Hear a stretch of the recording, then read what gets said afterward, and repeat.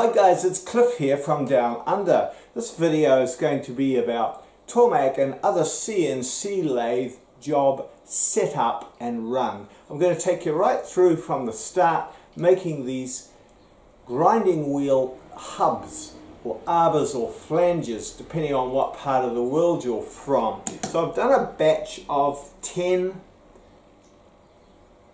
arbors with washers and hardened nuts, and I'll go through from describing the product, producing the sketch, setting up the CNC lathe, setting up the tool offsets, the work offsets, setting up the job and the chuck, running each part, running the body, the washer and the nuts, and finishing them off.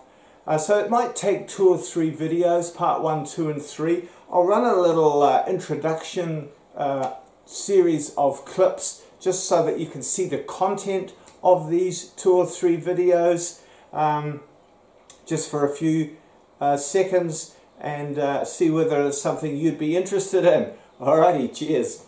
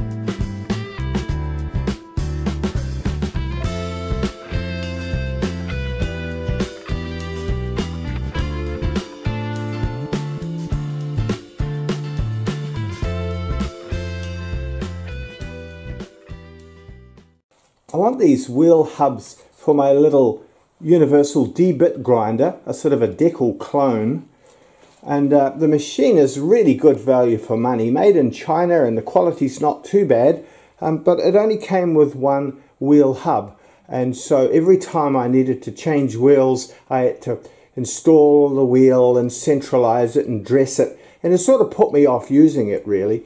Anyway, after watching a couple of YouTube videos from Stefan Goswinter and Rob Renzetti, thanks for those videos guys, they're really inspiring. It gave me the enthusiasm to make my own wheel hubs or arbors. They also outline a really useful little tool that saves time with installing and extracting the wheel hubs or arbors, and this all helps you to speed up the use of the machine and make it more likely that you will utilize it fully. So I'm going to do a run of these grinding wheel hubs or arbors, and let's have a bit of a look at it here. So out of a medium tensile steel, it's got a taper on one side and a thread and different diameters. I think it's really important to plan your machining strategy from beginning to end right through before you start.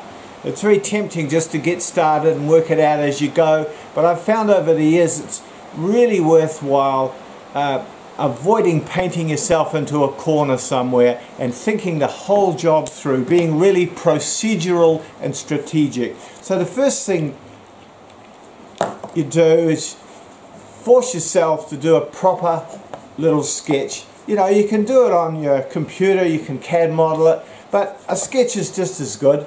As long as you've got all the key dimensions of the various parts, that familiarizes yourself intimately with the various components, and you're checking threads and diameters and fits, and you know, really make the effort to get all the dimensions worked out. That's your first step.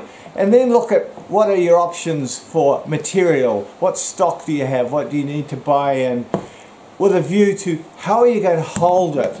You know, you're going to back-to-back machine it. In this case, I'm going to machine 2 on a billet of steel. In one direction on this end, then turn them round and machine the other end. In this setup and run video, I'll be using Slant Pro 15L.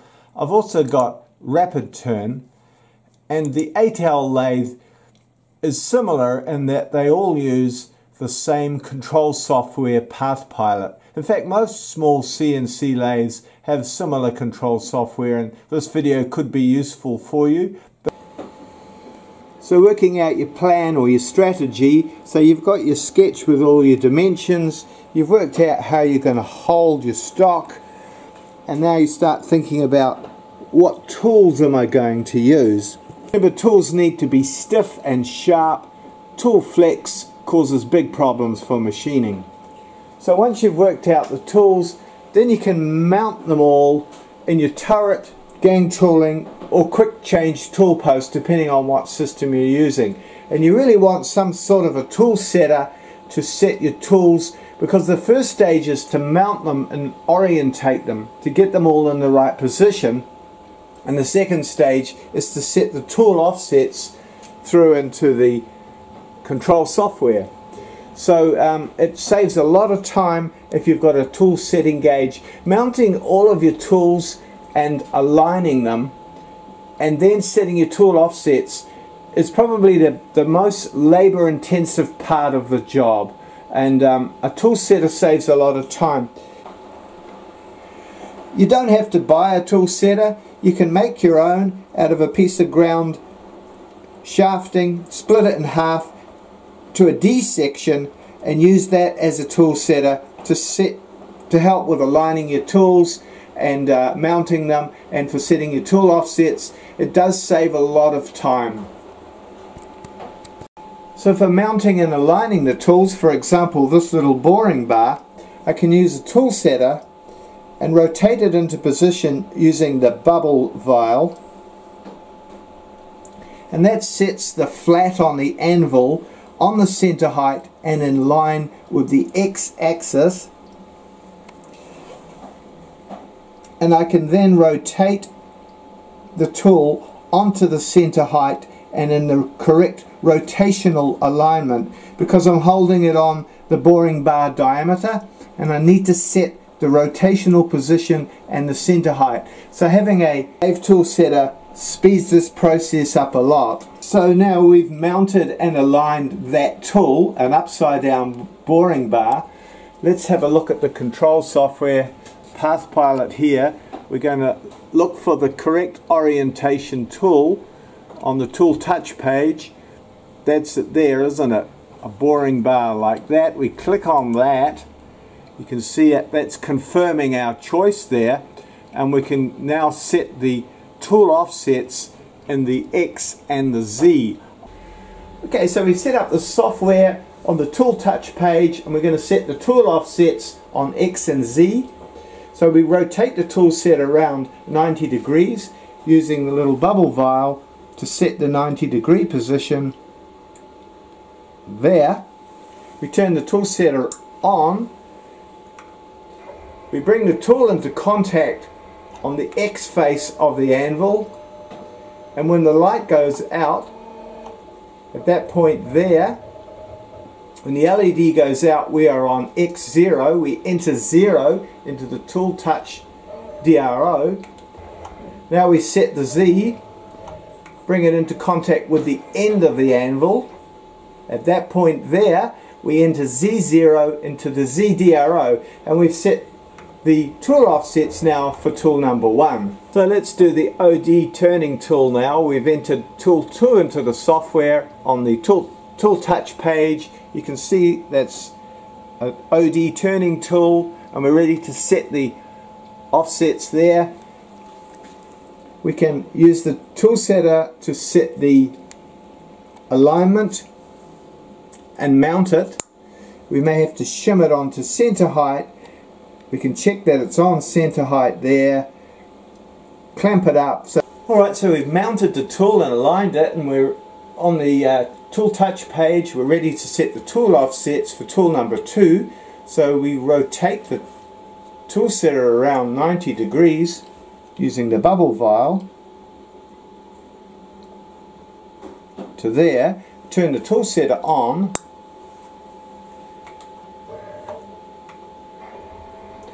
Bring the tool in contact with the anvil. When the LED goes out, we enter 0 into the XDRO.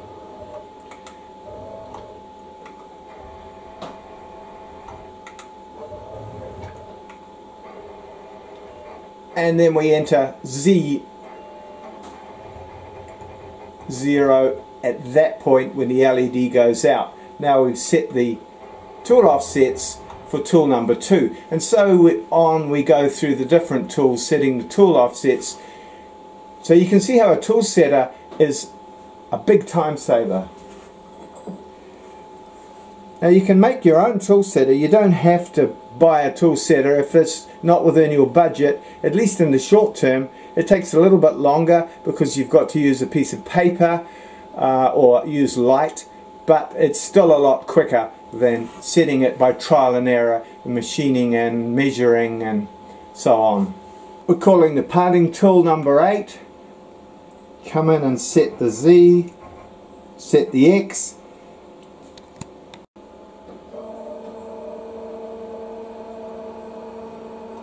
X0. Okay, a spotting drill, let's call that tool number 5.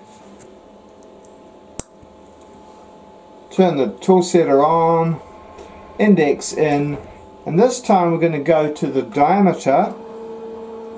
And the light, when the LED goes out there, we enter the diameter into the tool touch. 6 millimeters is the diameter. And now we can set the Z, and that's just the same as the other tools, Z0. At that point, tool number 6, a threading tool.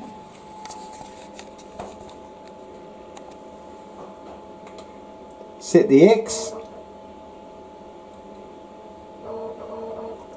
to 0, and to set the Z, well, the Z is not critical on a threading tool, so we just align it with the end of the setter, and that's our Z0. So we're set up for tool number 9. That's going to be a drill for the M8. So we're going to put in a 6.8 drill there. Come into contact on the anvil.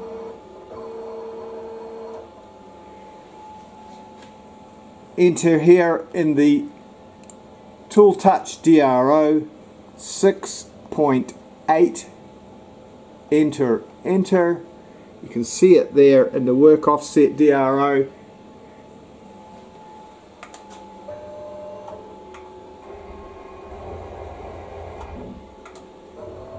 I'm getting lazy holding the camera in my hand.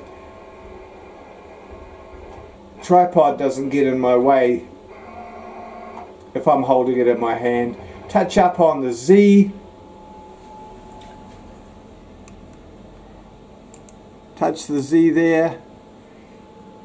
So now we've got them both set. Don't set them in the work offset DRO, set them in the tool touch DRO. So keep going like that until all the tools are set. Just takes a few minutes with the tool setter, and then we can move on to setting up our coolant to make sure we've got coolant supplying the tools as we need it. Now we come to set the work offsets. Some of you might be thinking, well, you've set all the tool offsets relative to the tool setter, but what about how do you set it relative to the work? Well, you put your piece of stock in, and all of your tool offsets are set on the X relative to the center line, so that doesn't change between the tool setter and the work. But regarding the Z, the longitudinal is different for the stock than it is for the tool setter. So you bring your tool in, for example your external turning tool, just in past the end of the stock. We're going to call that Z0, and we make the adjustment not in the tool offsets page but in the work offsets page, and here we just click that button there and it goes to 0, and all of the tool offsets in the tool table are all shunted to that new position. They're all shifted as a family. So as simple as that, just pushing that Z0 button, we've shifted all of the tool offsets into the correct position for this particular job. Okay, so we've got all the tools mounted, the tool offsets set. Now we're going to set up the coolant. I want this production job to run automatically. To me, that's the whole point of a CNC lathe, that it runs unattended. Otherwise you might as well do it on a manual lathe. So I'm going to be setting it up with chip braking and coolant to control the swath coming off, otherwise it just won't run automatically. So I'm checking out and adjusting that we're getting coolant onto all of the tools where we need it, and setting the feeds and speeds so that we get good chip braking.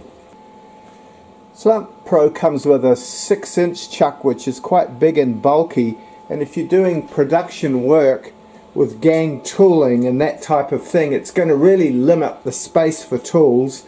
I think a 5-inch chuck is a better fit, and you can grind the outside step of the jaws down just to make it a bit more streamlined for this type of work. See if I can demonstrate it just graphically for you.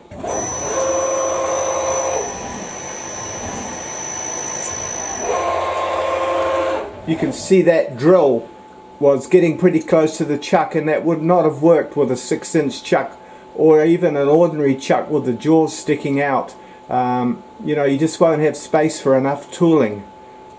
My rationale for grinding the jaws, the step of the jaws off, is that you're using a big chuck for holding large diameter work.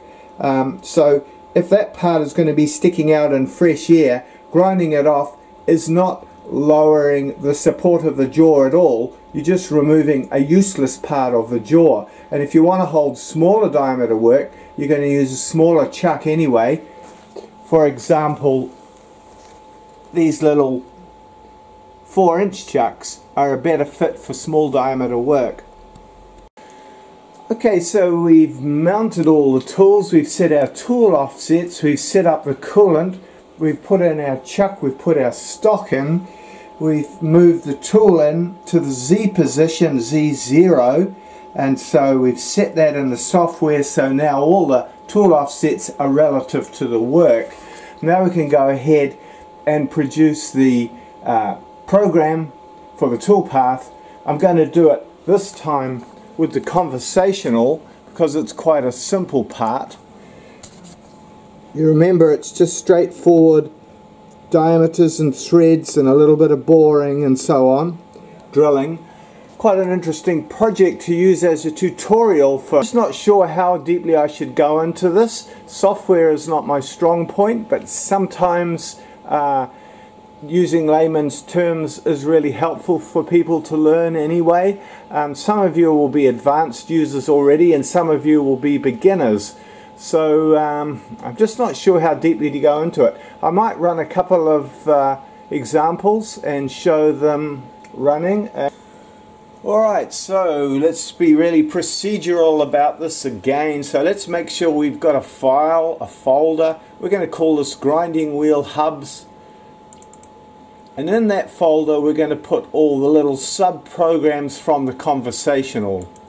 So let's start with a facing toolpath, because I think that's the best thing to start with a job like this. We're going to set the tool on Z0 and 0 here with the DRO. That sets the work offset, and so we probably want to start back a bit, say 2 millimeters back, 1/80 thou back, to allow for your sawn off excess length.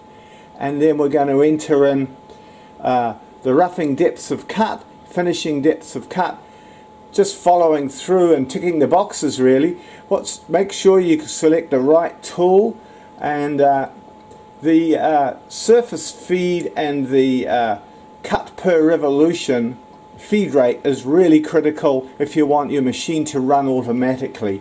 And this medium tensile steel, I'm running it at 100 meters per minute and a maximum spindle RPM of 2000, because that's the ratio I'm in at the moment. Here we are, this is the critical part, the roughing, millimeters per revolution. That's the chip load, that's the thickness of the chip.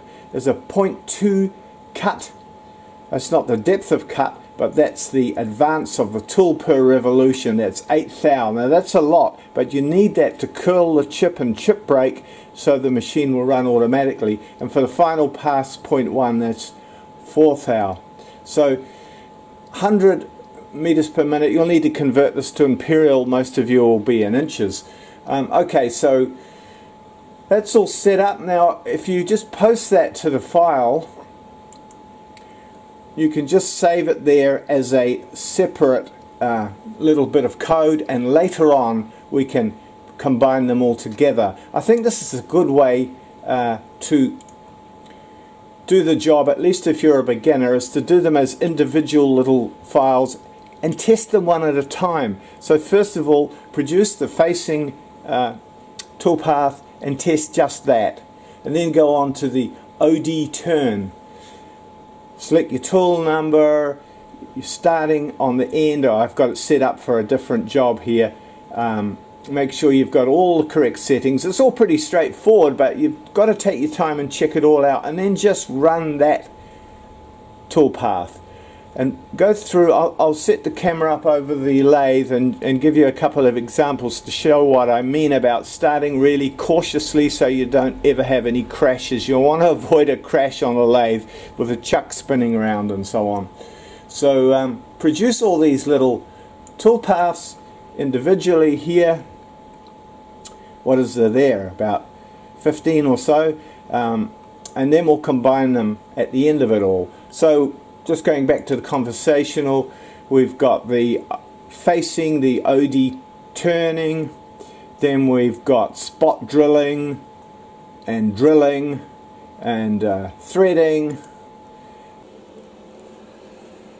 So if you're just a beginner, it pays to do one bit of code at a time. So let's say we're doing the facing cut first. We've produced our bit of code. We've got our slider on the maximum velocity down quite slow, and we're going to advance it and have a look at the toolpath on the display and just take it really slowly.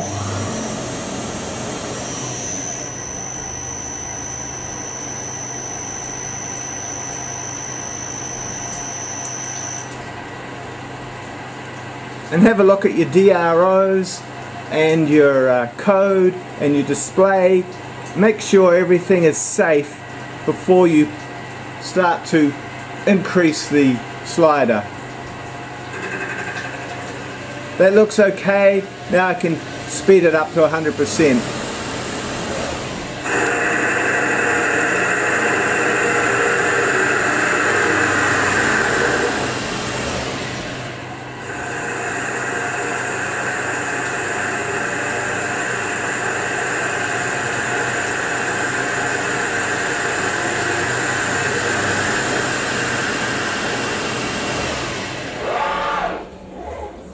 So just take it a step at a time, one little bit of conversational code at a time until you've made the complete part. Then you can edit them all together with the conversational edit.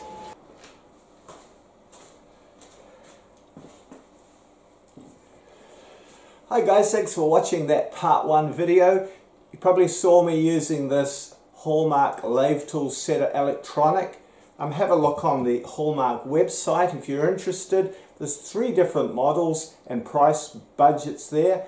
Or if you have a look at the video on the lathe tool setter F fixed, I outline how you could make your own if you really want to save some dollars. Thanks for watching. Have a look at part 2 coming up, where I go a bit deeper into sitting up and running a CNC lathe. Cheers!